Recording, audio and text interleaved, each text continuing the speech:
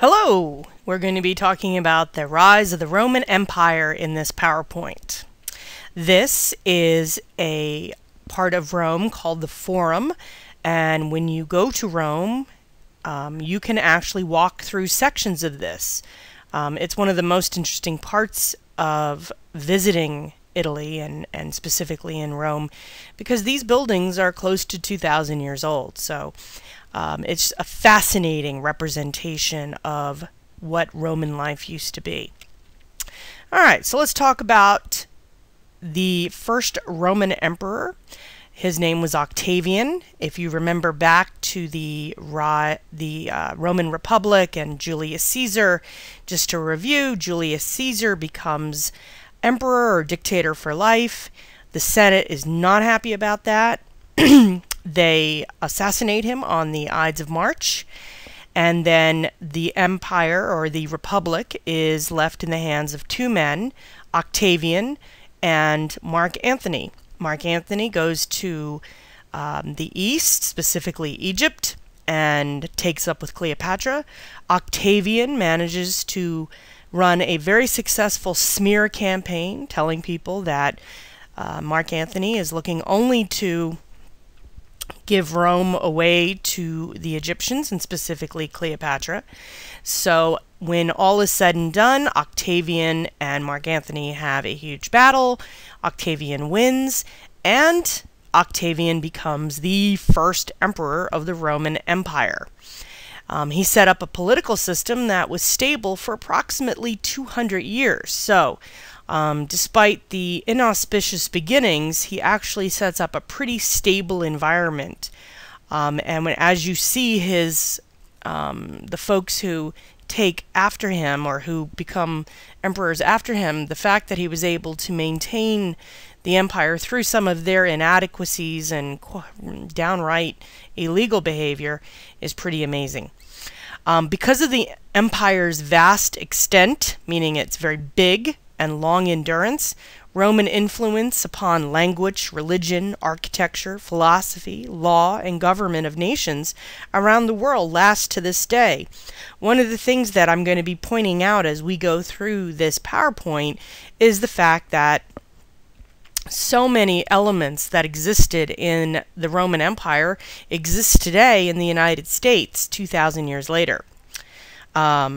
And essentially, the Romans believed that it was their divine mission to rule nations and peoples. And the United States has oftentimes been accused of wanting to run the world, essentially. So let's talk about the age of Augustus. He becomes emperor in 31 BC, and he reigns till 14 AD. And so that's an extremely long time to run an empire. He, as I had mentioned, he's the grandnephew of Julius Caesar. He was groomed to take over Rome, and when Caesar was assassinated, the whole situation with Mark Antony occurred, and ultimately Octavian became emperor, and he restored the idea, this is the important word, the idea of the Republic in 27 BCE to satisfy the Senate. Now, the reality is that he was the emperor and everybody knew it. But the illusion, the perception that the Republic was still intact was the important thing, at least in terms of the Senate maintaining their power base. This is indicative of the kind of person that Octavian was. He really knew how to, quote-unquote, work people. So the Senate bestowed on him the title of Augustus, otherwise known as Revered One. And this is where the month of August comes from this Augustus. He preferred the title Princeps, which is chief citizen or first among equals, meaning that he's no better than anyone else. And of course, you know, he was the emperor, so it was that false modesty that really appealed to people. His rule is sometimes called the Principate, where he was co-ruler with the Senate of the empire. The reality was that Octavian was in charge. However, because he appeared to share power with the Senate, He was very popular, and the Senate appreciated the fact that he allowed them to maintain their power and their dignity and their level of respect. And so that really set the tone for his reign as emperor. Augustus maintained an army of 150,000, and that works out to 28 legions, or 5,400 men to a legion. Most of these soldiers came from Italy and were citizens of Rome. He also maintained an auxiliary force of 130,000 men, enlisted from other areas that had been taken over by Rome.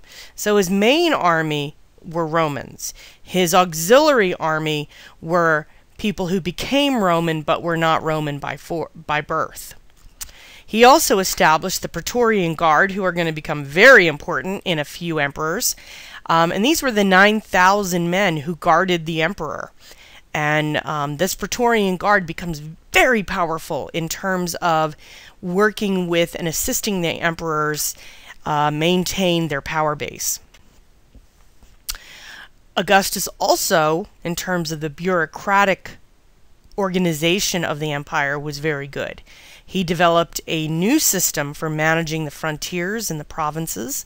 He and the Senate split the provinces and each appointed governors. Augustus called his governors legates, or deputies. And eventually, he took over appointing all legates. But again, you know, this is an eventual thing. The value of this behavior is that he gave people the appearance that he shared power. He stabilized the provinces, expanded Roman rule northward until they hit the Rhine. The Germanic tribes held them back, and Augustus did not attempt to push back. He realized at some point that a battle is not worth winning or losing if it's going to cost so many men and so much money. So again, he showed some very intelligent leadership because he didn't just do things for the sake of doing them. He did them with purpose. Augustan society. And this is something that is very important in terms of understanding who was really in charge in Rome. The social stratification inherited from the Republic. So there were 3 levels of society. You had the senators. They helped run the empire. They held high government office and senior military posts, and they governed the provinces. To be eligible to be a senator, a citizen had to have property worth 1 million sesterces. And just to kind of put it in context for you, military men made 900 sesterces a year. So we're not talking about your average person becoming a senator. These people were very, very rich, and their wealth allowed them the influence in terms of running society. If you think about modern-day United States, the vast majority of our senators and congresspeople are wealthy, some wealthy beyond imagination, and the way that most of these politicians work today is they require political donations in order to get elected, because nobody wants to spend their own money, other than Mitt Romney, who blew almost $500 million trying to be president. But what they do is money in this world, in the United States, is really who determines who's in charge. Nobody who is poor and does not have political donations could possibly get into the Congress or the Senate today. And very similar to what we see with the Romans. The next level was the equestrian, and these were all Roman citizens who held property worth 400 sesterces. They held lesser positions than the senatorial class, but they could still hold government and military office. Then you have everybody else, the lower classes, and this was the overwhelming majority of free citizens. So when we look at the vast number of people in Rome at this time, and it's about 1 million people living in the city of Rome, the very small percentage, 1 to 5 to 10%, actually ran the empire. These were the wealthy people. And again, if you look at the United States and you see who's actually running the United States, it tends to be very wealthy people. And the vast majority of us think we have a democratic voice, but with the advent of more and more political donations, we have less of a voice. We have less choice. Most of us bemoan the fact that we are given a choice of 2 or 3 candidates who none of us really like, but they're the ones who were able to raise the money. Augustus was a social conservative. He believed in what we call family values. He encouraged larger families. He discouraged love affairs outside of marriage. He exiled his own daughter, Julia, who is in the picture over here, for adultery. Julia was, by all accounts, a pretty loose woman who liked to party and have sex with many, many different partners, and rubbed her father's face in it. So, you know, many of the historians believe that Augustus was making a point. There's also other historians who don't believe that Julia was all that bad. She was in an arranged marriage, so she had an affair on the side and with someone that she cared about. But, you know, 2,000 years ago, we don't have anyone still around to tell us what actually happened. But there's a lot of debate on how naughty Julia actually was.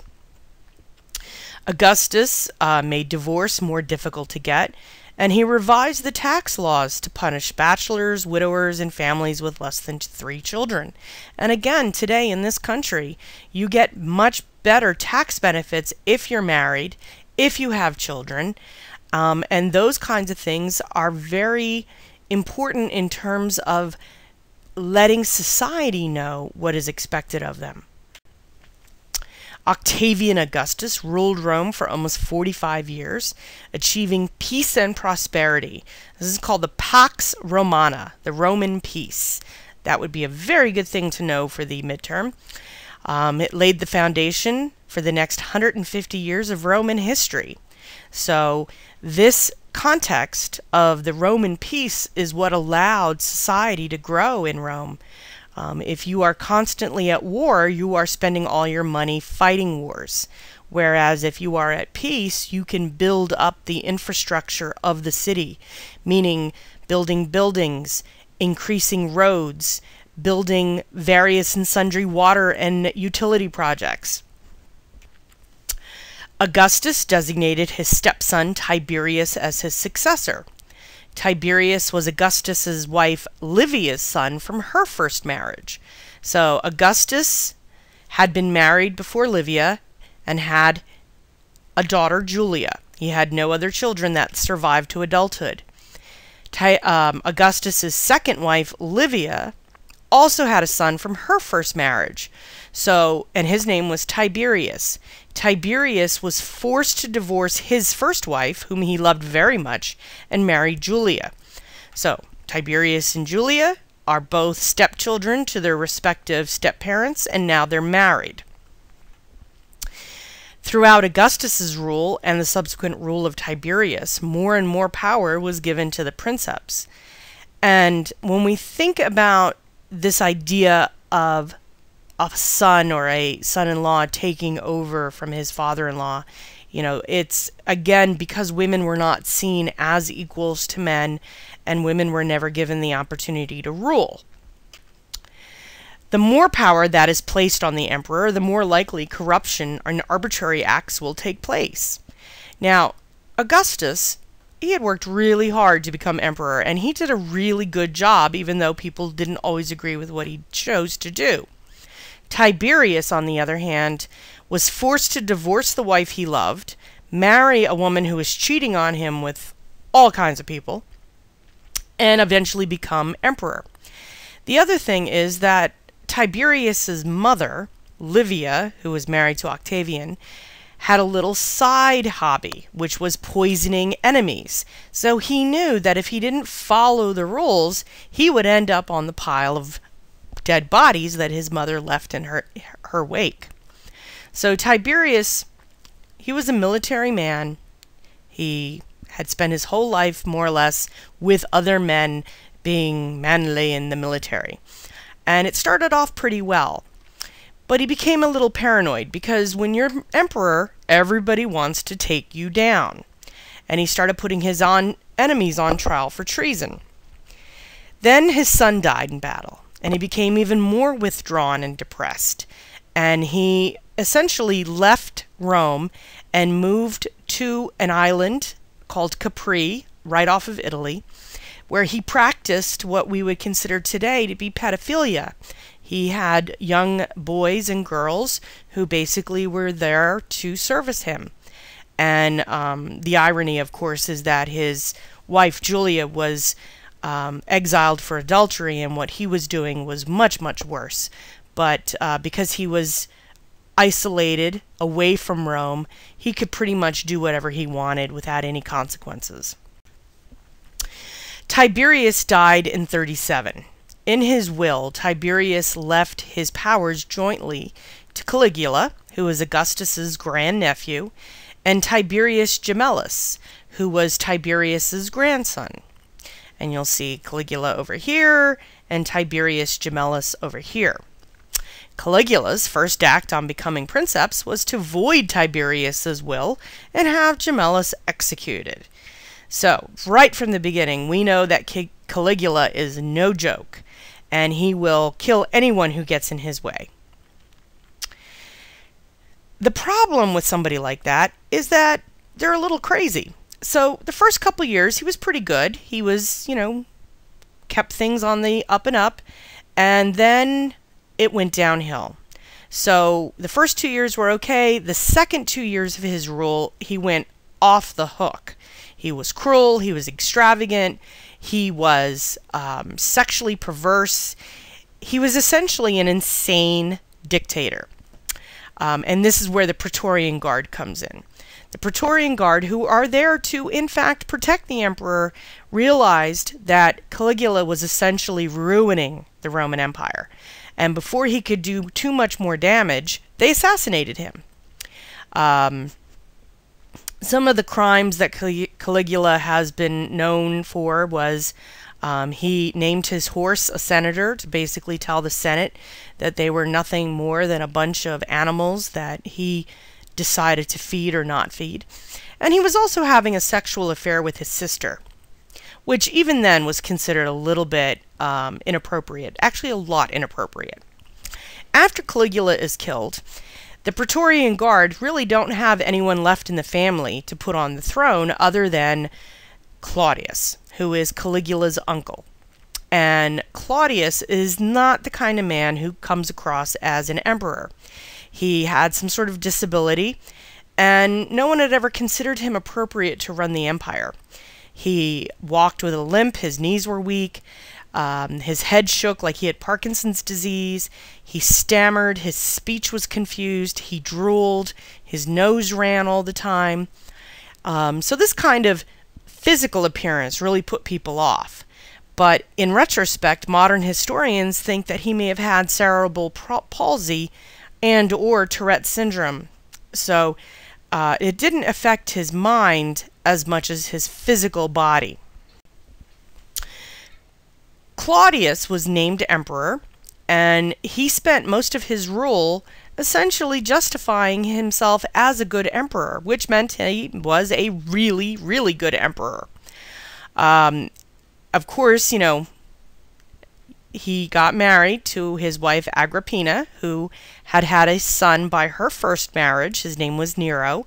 And Agrippina, after a few years, decided she was tired of Claudius, and she poisoned him so that her son Nero could ascend the throne. This is Nero, and this is Claudius. Nero openly had his enemies killed. He made no bones about it. And he had his mother killed because she held power over him, because she's the one who killed Claudius so he could take the throne. Nero made almost all the other emperors look like child's play, other than Caligula. Nero was convinced that he was a great actor, singer, dancer, all of those things. And pretty much his whole rule was focused on being a narcissist. He wanted to build a new palace, so instead of going and finding empty space, he burned down parts of Rome so that he could build his palace. Again, the Praetorian Guard comes in and they say to him, listen, you are either going to be assassinated by us or you can commit suicide. Now, for most of history, up until really the 20th century, suicide was a more honorable way than being killed. So you'll see in historical terms, a lot of these great rulers or perceived great rulers chose to commit suicide rather than face the executioner, because it was seen as taking responsibility and being honorable.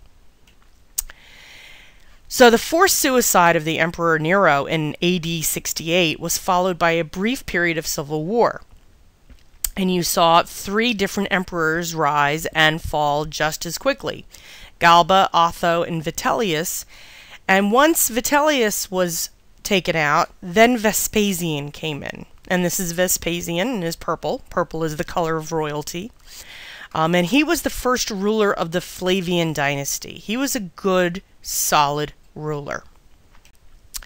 He is best known for constructing the Colosseum, as well as implementing a lot of the financial reforms that essentially saved Rome from the excesses of Nero. Vespasian was succeeded first by his son Titus, who only ruled for 2 years, and then Domitian, who ruled for another 15. So these 3 men form the Flavian dynasty. From 96 to 180, we have the era of 5 good emperors. This was Nerva, Trajan, Hadrian, Antonius Pius, and Marcus Aurelius. These emperors did a good job. And what does that mean? They treated the ruling classes with respect. Because here's the bottom line, folks. It doesn't matter how much power you have. If the people who have the money have decided to take you down, they will take you down.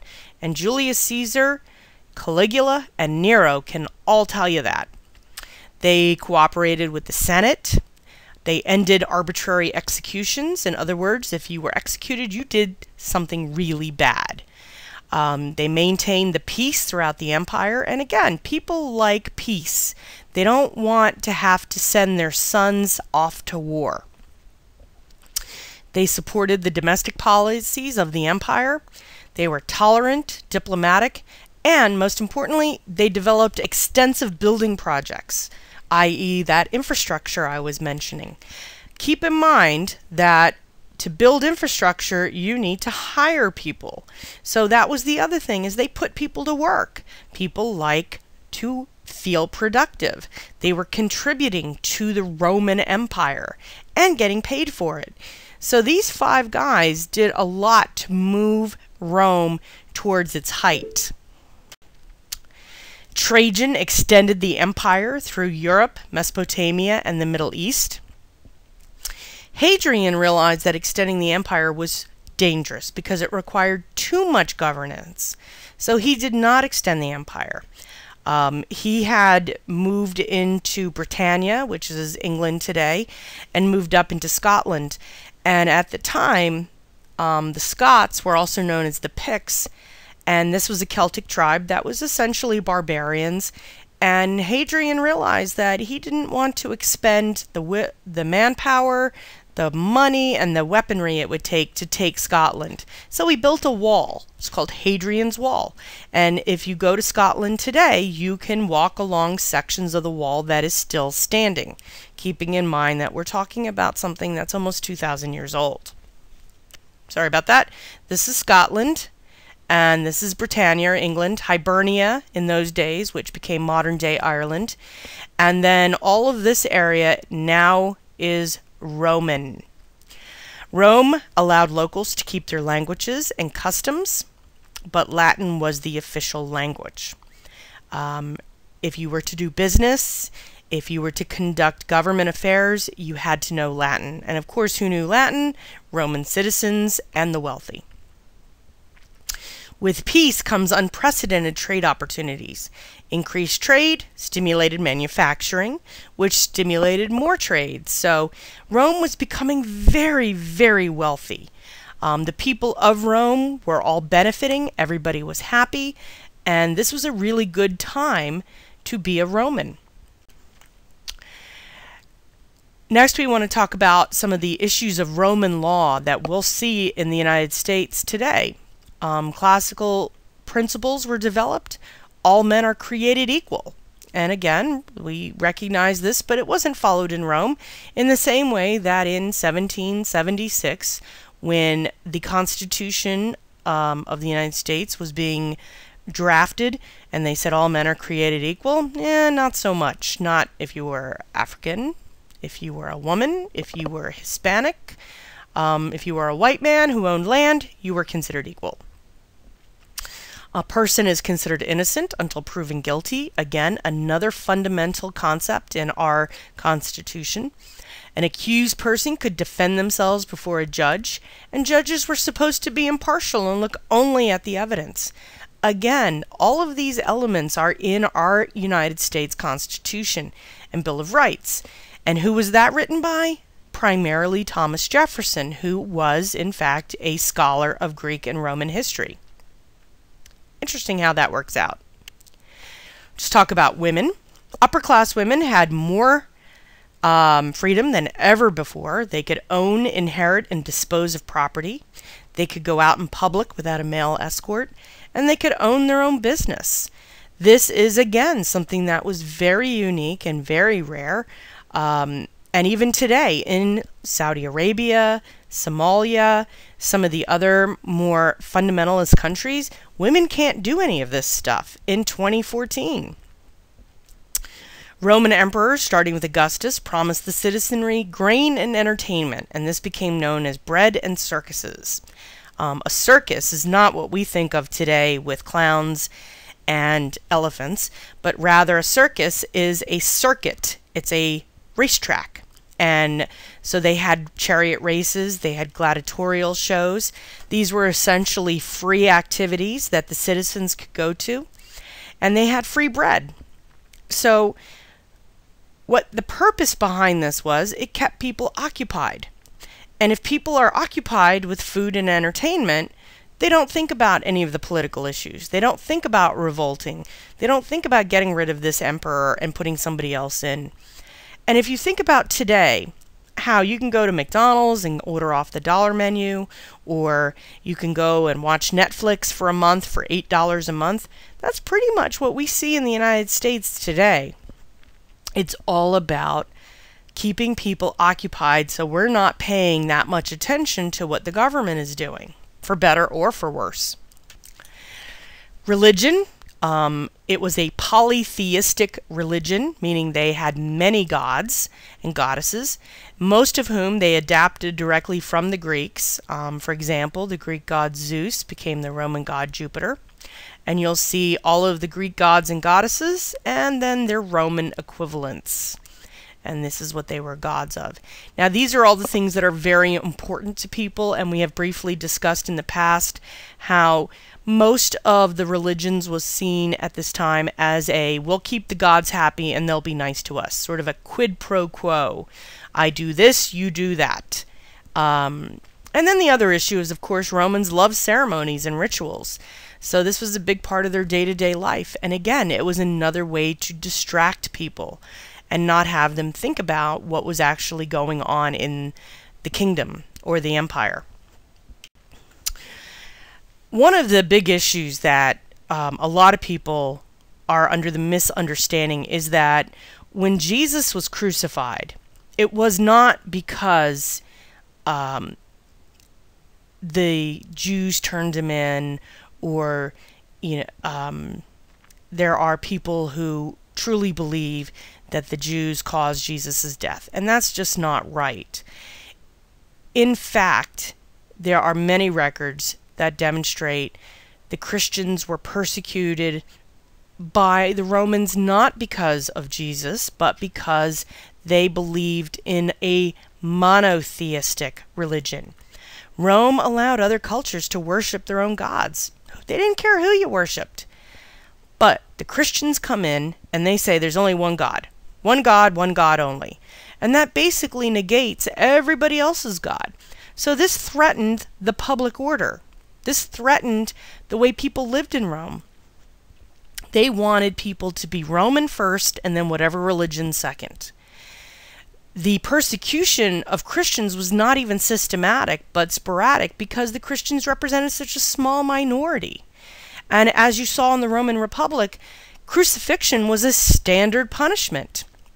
Nero in 64 was the one who really escalated the persecution of the Christians. He started throwing them into the gladiatorial battles against lions. So when we're looking at the historical element, it was really because they were monotheistic rather than polytheistic, and that disrupted order. They didn't care about Jesus that much. He was just another person who disobeyed the Roman way. So we're getting to the end of the 2nd century, the beginning of the 3rd, and some stuff begins to happen that's not so good for Rome. The river Tiber flooded. There was a famine. The plague was brought back from the east. There was a shortage of manpower, meaning the military was short-handed. Then we get the emperor in 193, Septimus Severus. I know his name is very familiar to our Harry Potter fans. And he was a firm believer in a military society, kind of a Spartan, latter-day Spartan. His sons, who took over at his death, also perpetuated this idea. They expanded the army, the soldiers' pay was increased, and military officers became government officials. And the problem was that when you have too much power in the military, the generals are becoming the competitors for the emperorship. And as a consequence, this begins the end of the Roman Empire. We see chaos resulting. But we're not near the end yet. We still have some good emperors coming, so, you know, we still have a couple last gasps going on for the Roman Empire.